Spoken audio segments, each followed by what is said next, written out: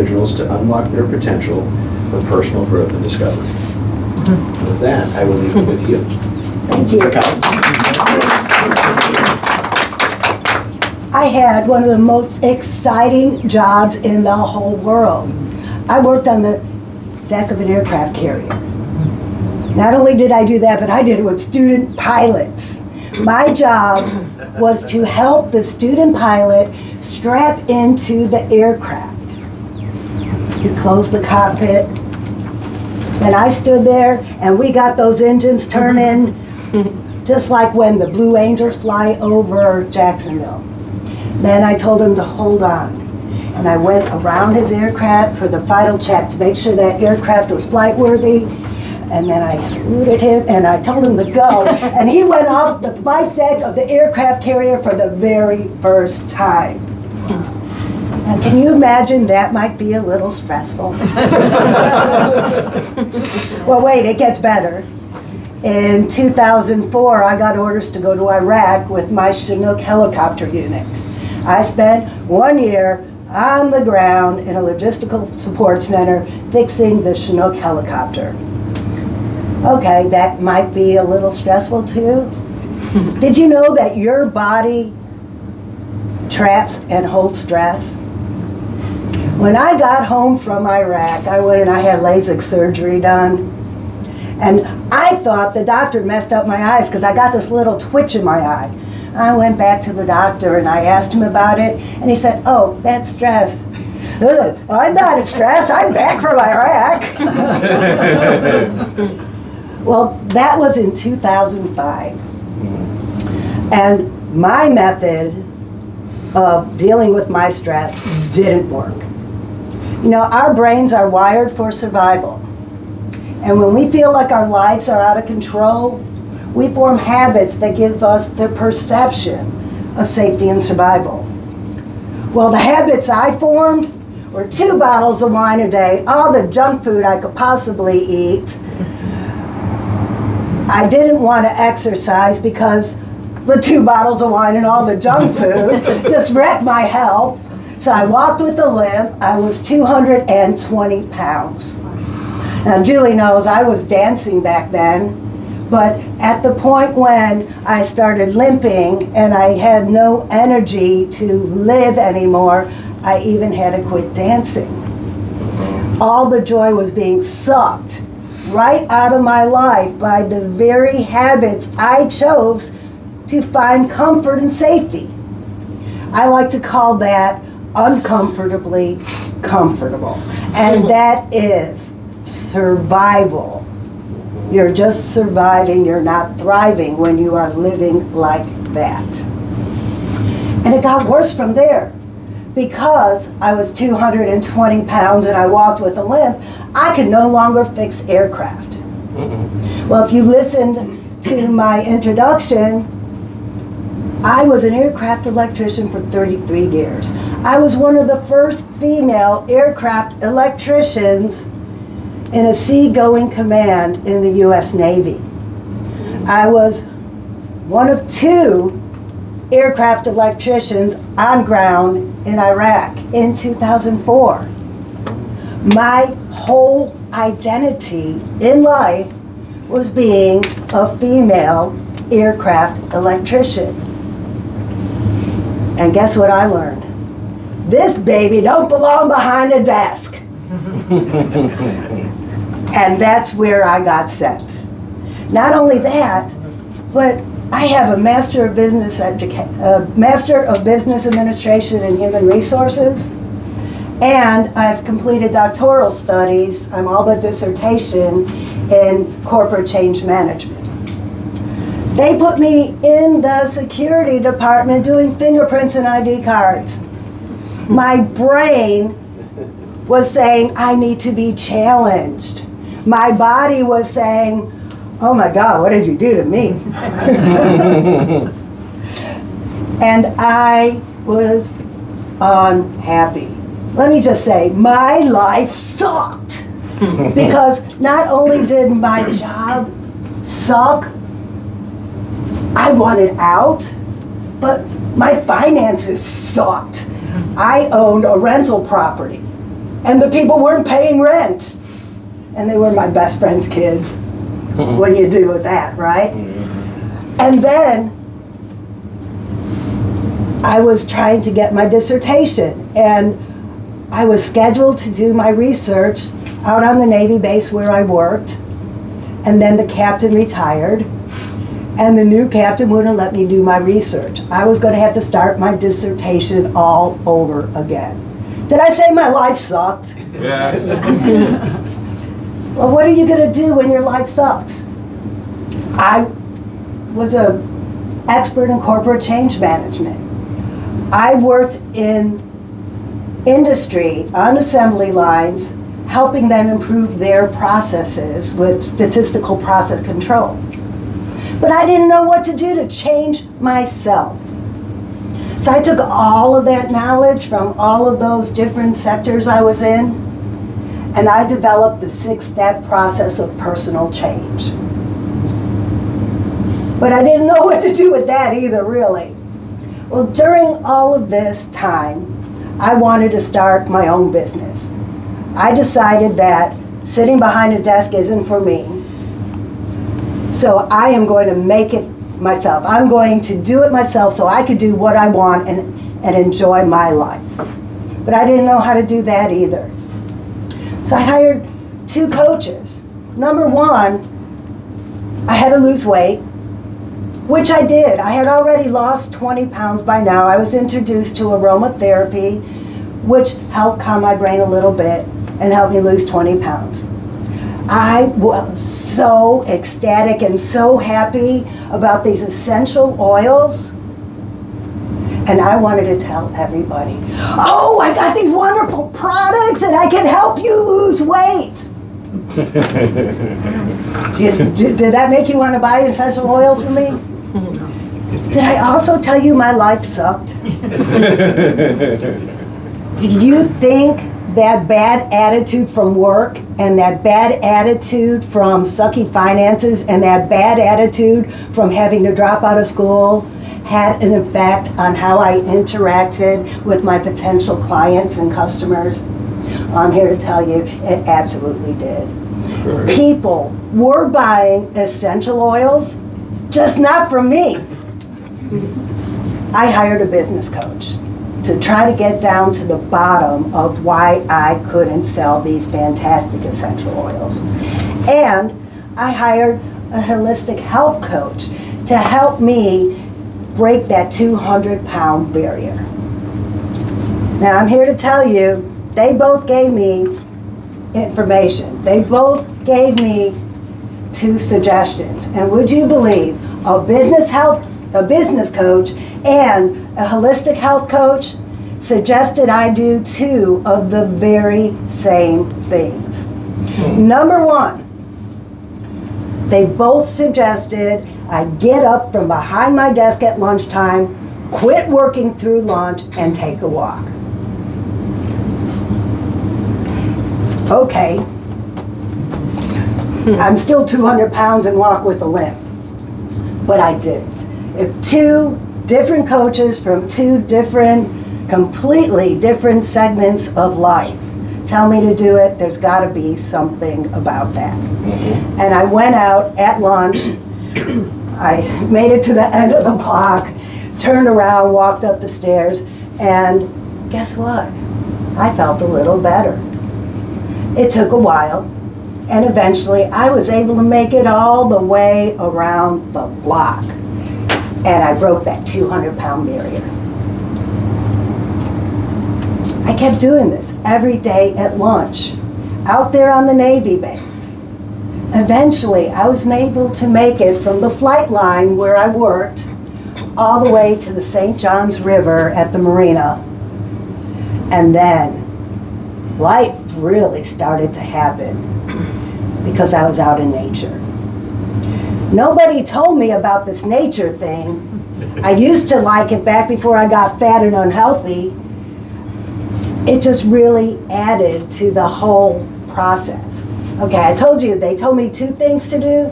The other thing, number 2, they told me to meditate. Who, me? I got all this stuff running through my head. How could I say something like, oh? I'm here to tell you that if that was meditation, I still wouldn't be doing it. Meditation is so much more. I realized that my walks out to the marina, out in nature, looking at little baby armadillos play, watching the butterflies float by, looking at the St. Johns River, they were all my forms of meditation. I got down to 150 pounds without even changing my lifestyle.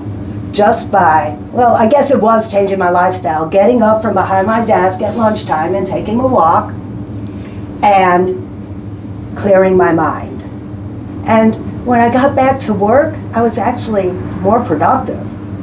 Instead of trying to break through that wall during lunch to get work done, the work just flowed to me after taking this walk. Now, I have had some success. My life didn't suck quite as bad. My attitude was getting better. Well, the overachiever that I am, I started studying meditation. I started studying different ways to meditate, because if just a walk through nature was that powerful, what else was out there? Well, we were deep into the pandemic at this point in time. So everything I experienced was on YouTube and Zoom and on the internet.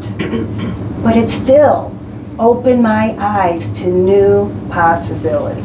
Now I'd like to ask, because I like learning new things, and I know I have a wealth of experience in the audience right now, so I'm going to ask Joanne first to get started. I remember you and Charlie went to a retreat with, was it John Dwyer?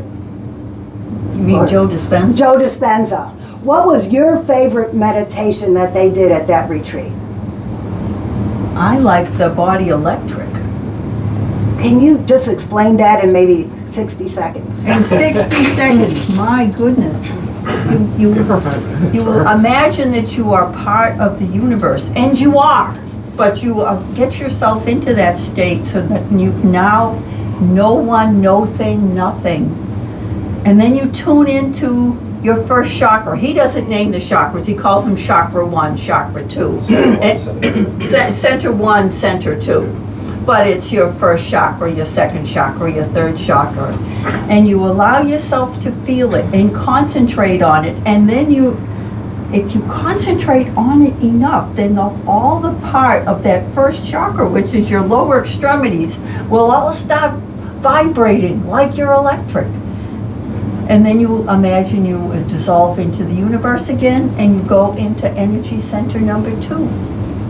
And then that all vibrates electric. Now you do 1 and 2, and you go up the whole body that way. Amazing. Now that was amazing. That was my, yes. Chakra alignment. Yeah. We heard about that at the beginning of this meeting. Yeah. Talked about getting the brain and the heart working together. Yeah. Chakra alignment, another form of meditation. Julie and I were talking about sound bath earlier, and I am coming to that class next time it's here. Julie, yes, come on, you can do it. Just 30 seconds. How does sound bath make you feel? Well, if you allow it, a lot of people are thinking through it. And like, oh, what is that? What do they do? How are they making that noise up there? You know? And that's if you just go into your own form of meditation and let it carry you, because there's different frequencies, different vibrations from the bowls and the flutes, and depends on who's doing it. If John's doing it or Eric is doing it. Eric's a little heavier on, John's heavier on the pan. But anyway. Each instrument is vibrating at a different frequency, and if you allow yourself to kind of click in with that frequency, then that takes you a place and helps you meditate. So it's a lot of different frequencies. Yeah. I love that. And I was experiencing that on Zoom and through YouTube. And then I got an invitation to come right here to do Charlie's Soul Travel. How many people have done Charlie's Soul Travel? If you haven't, I highly recommend it. And I am going to tell you why now. When Charlie invited me, I didn't know what to expect. That was my very first live meditation. And you could feel the electric in the room when we combined all of our energy together. And I experienced something very profound. Charlie got us to relax, and we were traveling to another planet. When we were traveling, I thought, this isn't working. I didn't think anything was going on. I was just sitting there waiting for something to happen. And then it did. I was in a pet adoption agency. Really? I traveled all the way to another planet to a pet adoption agency. At that time I had 3 dogs, about 12 cats, and you name it, we had it. I didn't need another pet. Well, the universe thought otherwise, because the universe gave me a new friend. Well, let me explain. Over here in this pet adoption agency, there were all these earth-like creatures. You know, they were bunny-like looking. Few looked like kitty cats. There might have been something resembling a dog. And then over there, I saw it. And it saw me. Okay, picture this. This creature had long blonde flowing hair, sticking out of a green and white striped shirt. He looked cross between a Lhasa Apso and a penguin. And he came, Mommy! His hair, for you youngsters out there, Phyllis Diller was a comedian back in the 70s. His hair was like Phyllis Diller's. It just stood up on end, and it was sparkling green with green fluorescent feathers. Wow. Interesting. He came to me and he said, I'm Sparkle Feathers and I am your new friend. And I am here to help you spread a message. And then he tickled me. And we laughed, and we rolled, and we played. That was his message. His message was, I needed to have more fun. His message was that by having fun, I could go out and teach everybody what I have been learning. Well, at the end of our play session, Sparkle Feather said, it's time to go back. I think Charlie must have been looking at his watch telling us it's time to come back. Because we went through this big tunnel. And it reminded me of tunnels in an airport. There were red and blue lights. I think that may have been my aircraft electrician background. We were coming through this, and then we got to this door, and then Charlie said, wake up. Okay, for those of you who've heard this story before, was your experience anything like mine? This meditation blew my mind and changed my life, and was the inspiration for my book, The Butterfly That Changed Everything. The butterfly came from a different venue way before I ever hired a coach, way before I ever lost any weight. I found a hypnotist on Facebook, and remember, I told you my finances sucked. I wasn't out looking to pay anybody for a service. And remember, I told you the pet adoption thing? I was up on New Year's Eve with our new puppy because the 2 dogs, the old dog and the new dog, wouldn't get along. So I stayed up with the new dog in the living room, and I was scrolling Facebook. And Lauren said, share my new Facebook group with your friends. The person who brings in the most new members will win a hypnosis session. Who believes in fate? I was meant to get that session. I had nothing better to do that night but invite all my friends and help her build her Facebook group, and I won the session. And in that hypnosis session, which is just another form of meditation, but I didn't know it at the time. But during that session, I followed this butterfly as my inner child. I followed this butterfly like I was lost, and the butterfly was leading me. The butterfly was leading me to more fun. And I didn't know it at the time. Before I ever got up at lunchtime to take these walks, my dogs were begging me to have fun like a dog. My dogs were begging me. But I got off of work and I was so drained, and I opened my first bottle of wine and drank it.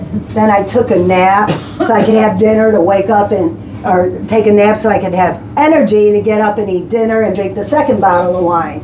Telling my dogs, leave me alone, I'm too tired. Well, fast forward. I've lost weight. I've learned to meditate. I'm taking lunchtime walks. Guess what came next? We started taking family walks around our property with the dogs. I would get home from work, and instead of popping that cork on a bottle of wine, I go for a walk with my husband and my dogs. The butterfly effect. Not only did I start changing myself, but I started changing my husband and my dog. I had a 10-year-old dog with arthritis.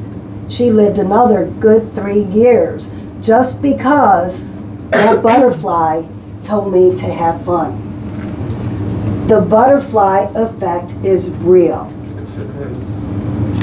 When you change yourself, you change the world. And that motivated me to change myself more. And I told you that I developed the 6-step process for personal change. Before I even met this butterfly, I wanted to write a book. But I didn't know how. And actually, the book I wanted to write, I just wanted to write about my essential oil so people will buy more stuff from me. But then going through this 6-step process of clearing my mind, calming, self-reflection, figuring out the root cause, making changes, adjusting, and then continuing on. Just going through this process over and over and over the course of 4 years,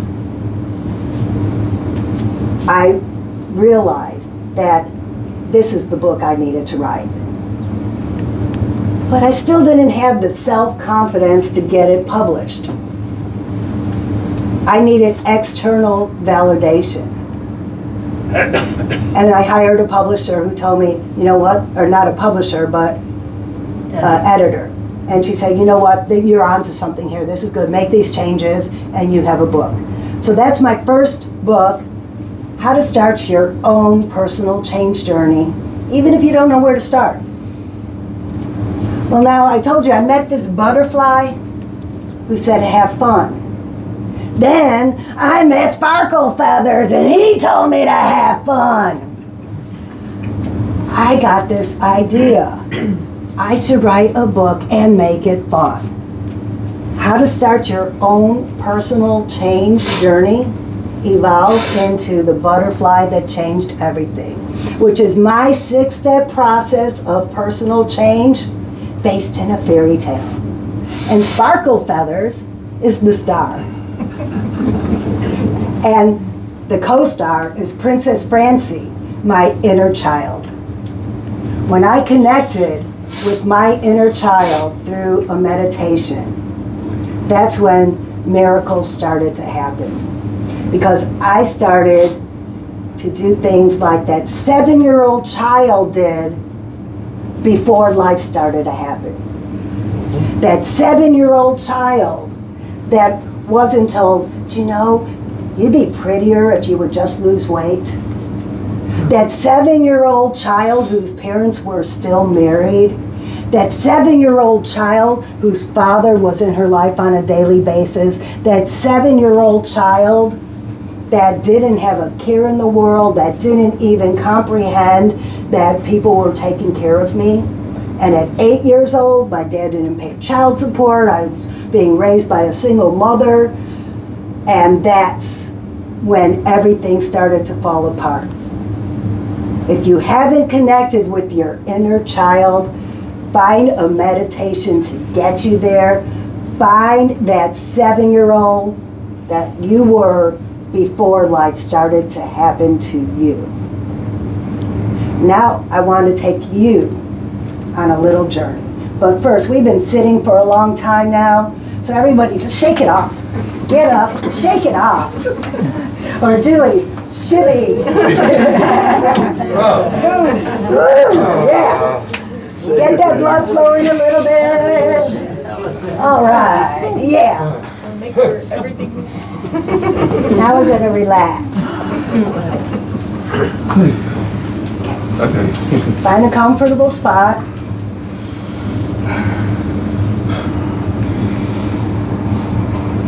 And take a deep breath.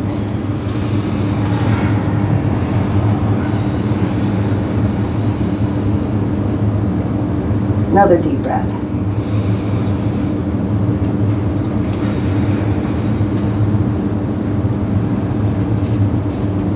Another. And we're going to release some tension. Make a fist. Squeeze your hands really, really tight. Make a fist. And then shake it off. Go up your arms to your biceps and your triceps. Tense them up really good. Okay? And shake it off. Tense up your shoulders.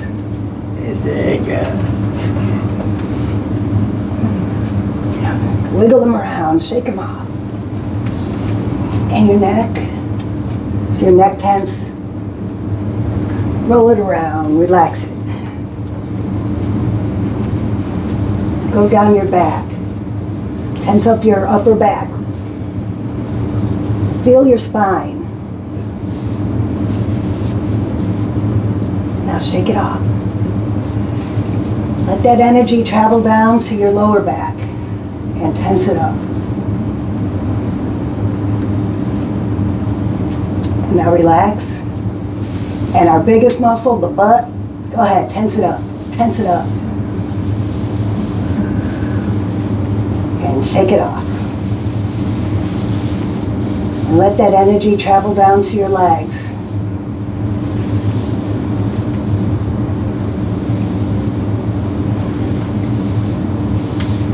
And down to your calves, past your knees, your ankles.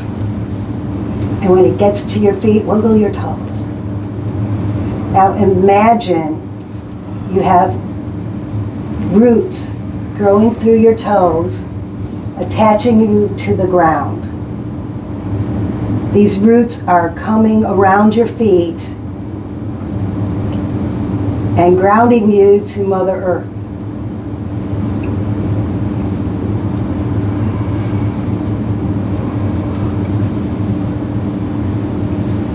Feel that energy flow up your body from the earth. And as it goes up your back and your spine, release all tension. That energy's up in your heart chakra now. Up in the throat chakra and the head. These roots are reaching up to the sky. Now imagine over your head there's a bright white light. Drink up that light. Let that light flow through you. Let that light flow through the vines, the roots that just grew up through your feet from the ground. And let that light fill you with love, protection, and joy. It's coming down to the heart chakra. Feel your heart chakra filling with that light. That light's going down through your spine and down your legs.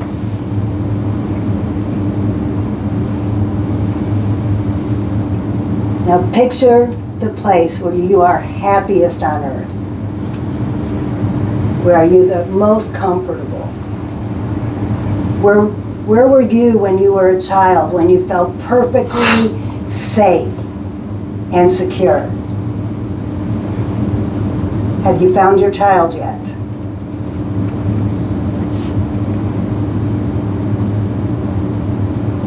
Go ahead, shake hands with your child.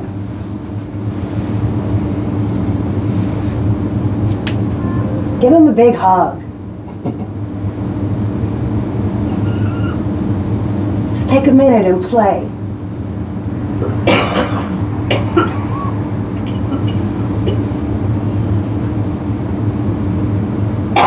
Remember this feeling.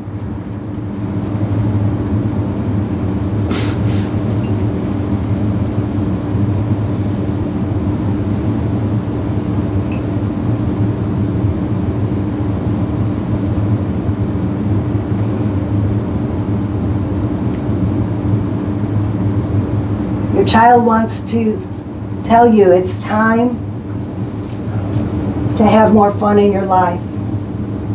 It's time to let the past be the past.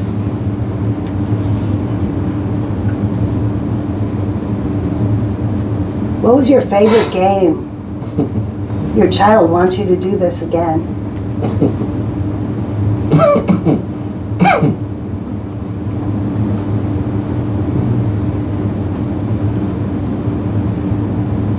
It's time to come back now.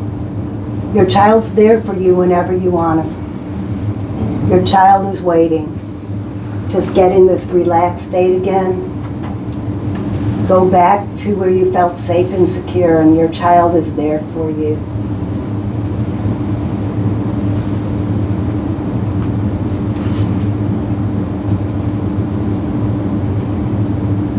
And when I count to 3, you'll be back in this room. 1, 2, 3.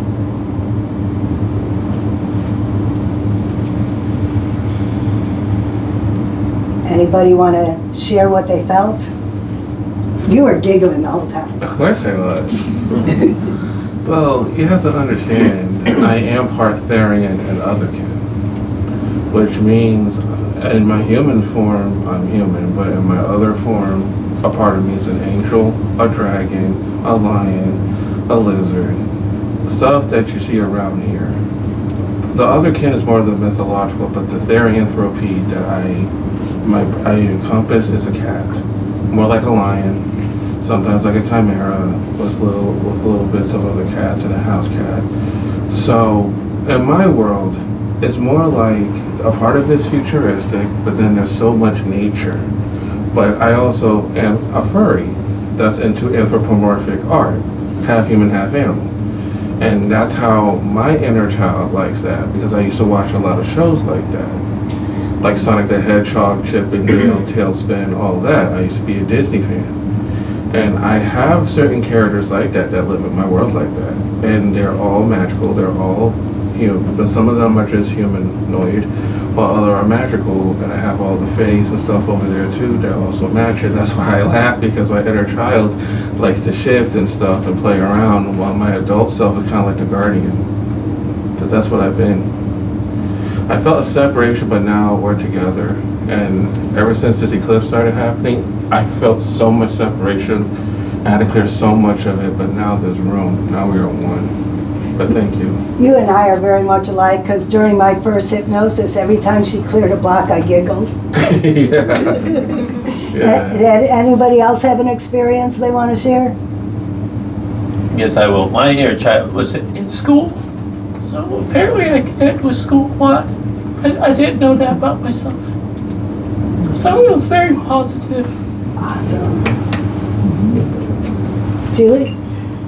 The more I meditate or just live, the more my inner child comes out. I mean, you know, one of these days I'm gonna I've known Julie 18 years. I know what I'm that. talking about.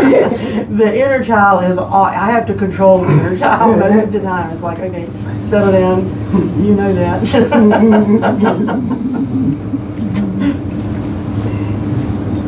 Anybody else want to share? Does anyone have a question for me? Well, thank you so much for listening to me. I really enjoy sharing my story.